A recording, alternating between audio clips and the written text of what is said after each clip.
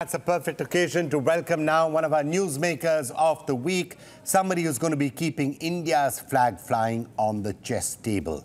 At the tender age of 10, while most of us were busy exploring the wonders of childhood, this remarkable individual was etching his name into the annals of history, shattering world records. As a 10-year-old, he'd already achieved the title of the youngest master, and just 2 years later, he ascended to the exalted rank of Grandmaster. And imagine, at 16, he was triumphing over world champions. The accolades don't cease there. The list of his accomplishments seems endless. Even though he just turned 18 last month, it was a month that was also marked a significant achievement as he finished runner-up at the Chess World Cup. And we now have the pleasure and the privilege of welcoming chess prodigy Rameshbabu Praggnanandhaa.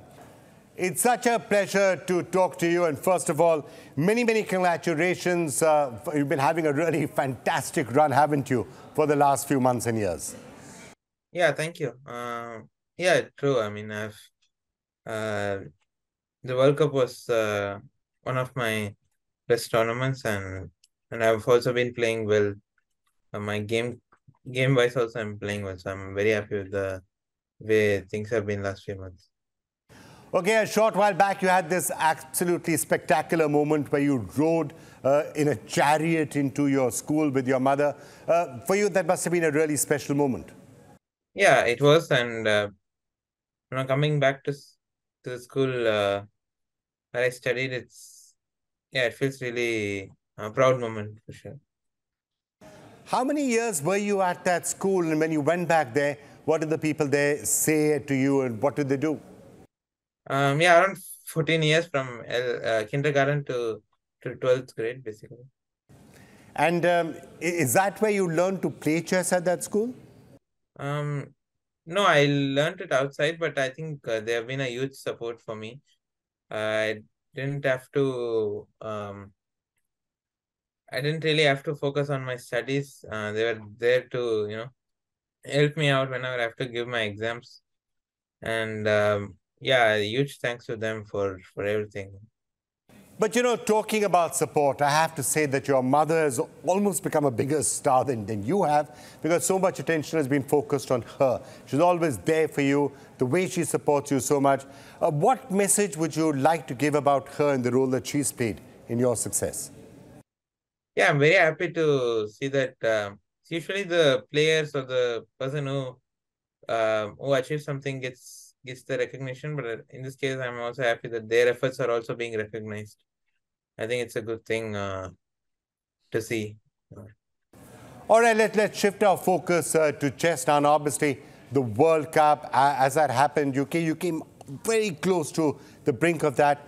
Where do you see the path ahead for you, and what are the areas of your game that you think still need to be worked on? Yeah, and I think my opening needs to be bit better. I mean, in the World Cup, I don't think my opening was something that was giving me some edge. I was just playing well, so that was the main thing. I think in general, I have to be in good shape consistently. And yeah, try to play good chess consistently. That's the key. Now, this time, a lot of people are saying that chess has become dominated by computers and trying to figure out permutations and combinations. And what do you use now? Are you using a lot of technology? Is it more intuitive in your case? Are you seeing what's been happening with artificial intelligence in the world of chess? Yeah, no, I think nowadays computer has become very strong, so we have to use them to learn. And we're also working on our openings. Computers, it's almost must nowadays at the top level. And so yeah, we are trying to learn with that, trying to learn how to use it, as well as trying to learn from it. And yeah, it's very interesting for me to see how it kind of impacts the play.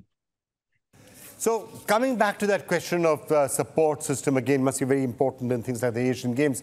We saw at the time, once upon a time with the Soviet Union, Soviet players would be able to perform at a different level in chess because that entire machinery around them of support. They had the ability to get advice from other people from seconds. Are we starting to build that sort of a support system now in India? I mean, not like that, but yes, India is chess is growing in India, and I'm very happy to see that. And we have a lot of coaches in India, a lot of players coming up, and right, I think the ecosystem is kind of very good, and we have everything coming up. So I'm very happy to see that. You are, of course, riding on the shoulders of giants like Viswanathan Anand. There must have been conversation between you and him, and any tips that he might have given you on how you could even become better from where you are? Yeah, I mean, I've been working with him through Westbridge Chess Academy, and we have been in constant touch and discussed a lot with Anand sir. I've learned a lot, and not only from him, also other coaches from Westbridge Chess Academy. And yeah, I've learned a lot from his games as well. So I mean, he's always an inspiration for me. So looking ahead now, as you take the next step forwards, what are the next goals and targets that you have in mind for yourself? Yeah, I want to get my rating up and get to the top 10 soon. And the Asian Games is coming up this month, and also candidates next year. So there are some very strong tournaments coming up. So that will be my focus. And of course, the big moment now, Asian Games starting. You must clearly, the team must be considered favorites for the gold medal in the Asian Games. Yeah, I'm playing in the team event, so our team is definitely one of the strongest. Maybe the strongest actually.